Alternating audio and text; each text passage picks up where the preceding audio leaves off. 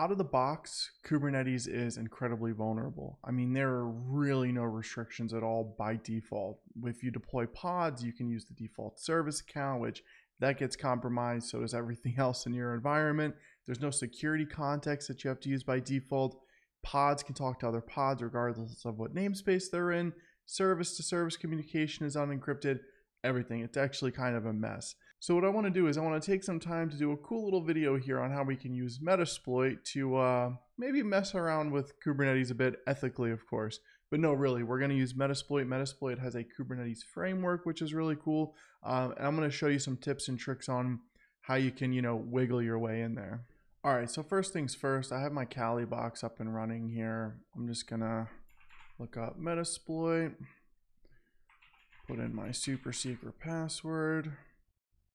All right, and then if I do search Kubernetes, you can see the whole Kubernetes framework here. Now, before we actually start getting into any environments, I'm gonna open up VS Code here, and scrolling down a bit, what we wanna do is we wanna try to infiltrate via a current secret, okay? And by secret, I mean a token. Now, if I run kubectl get sa all namespaces, I got a bunch of stuff deployed here, but really what I care about is this line right here. Notice how there are no tokens associated, or rather secrets associated with any of the service accounts, and that's okay. But if we run kubectl get secret, we'll see a couple here, but really actually the one that I kind of care about, because at the end of the day, this secret via kube system, forgot to put the N here. There we go. Now, one of these may be the best way, more or less, that I can get into the system, because they're in the kube system namespace. The kube system namespace, if we go ahead and we take a look at the pods,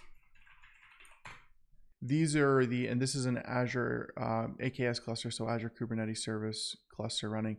These are where all of like the system related pods are running, okay? Things like the CNI and core DNS and all that good stuff. Kube proxy, right? Metric server, everything. So if I just run again, kubectl get secrets, namespace, kube system, I'm gonna try to infiltrate via this token. Now, will this work? Will it not work? I'm not sure. Will the process work, as in setting a token that has admin rights and then getting into the cluster? Yes. I just don't know if this token will. But we don't even know if we can get this token. How can we get it? Well, let's give it a shot here. Now, we got a couple of different options. We can go via the YAML output. So kubectl get secret, right? Output YAML.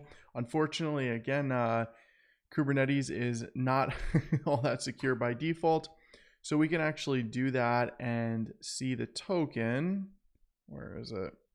Right here in plain text. All right. Now another way we can do it, if I copy this command here, and we could pull this secret based on base64 plain text. And the reason why is because Kubernetes secrets actually get stored by default as base64 plain text. And if I do this, voila, we can see my secret token, okay? And before you try to hack my cluster, don't worry, this cluster is going to be deleted long before you get to it.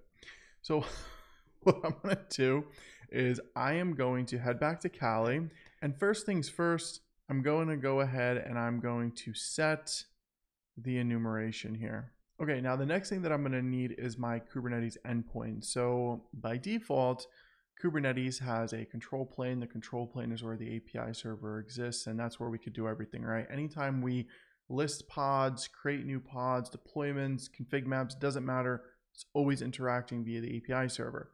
Now, one of the other million things that Kubernetes has wrong out of the box is with major cloud providers, AKS, EKS, GKE, the control plane, which again, where the API server lives, is public by default. Yes, I said that correctly.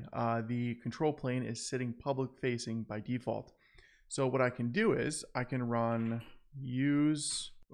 set our host and then paste, okay? So this is actually the public endpoint to my AKS cluster. All right. Now I'm going to try this token out. And again, I don't know if it's going to work, but again, if I had a token that did work, this is how we would get into the cluster. So I'm going to say set token, and let me just pull this token here. So now let's see if it actually works.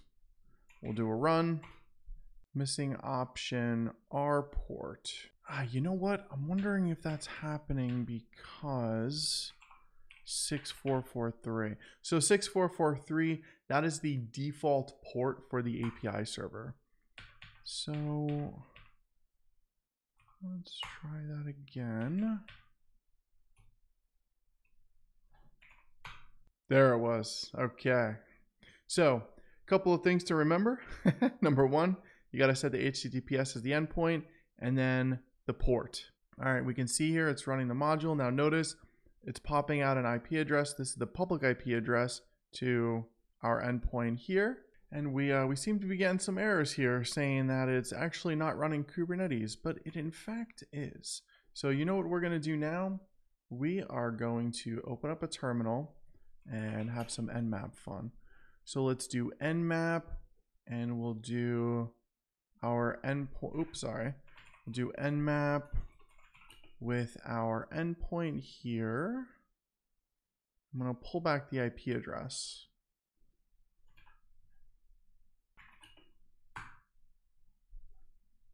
All right, let's see what information this pulls back for us.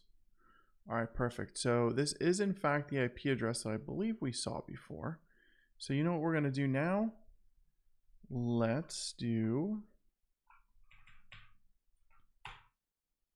the host, except we're going to do the IP address over 6443. I don't think we should have to set the token again, but just in case. All right, let's do a run against this. And I believe this was the same thing we saw before, but curious to see how this populates. Yeah, see, Kubernetes invalid API does not appear to be running a Kubernetes configuration. So that's interesting. So I'm actually looking at the endpoint right now, and this is in fact the API server address. And just to confirm this, out of curiosity here, let's actually run set our host HTTPS. Now this is actually a local Kubernetes cluster that I have running. All right, let's do a run. Okay. So check this out. Now I ran it against a local control plane. It did see it as Kubernetes, but the token was of course invalid. Okay. So that's interesting. Really good to know. It appears that Azure, and yes, this was done ethically, that AKS cluster is my AKS cluster, is doing some sort of block to make it not look like a Kubernetes cluster perhaps. Okay, so maybe in another video, we're gonna see a different way to try to infiltrate our Kubernetes environment. But if you're using Metasploit, you can use that Kubernetes framework and try to get into your own cluster. Make sure it's yours.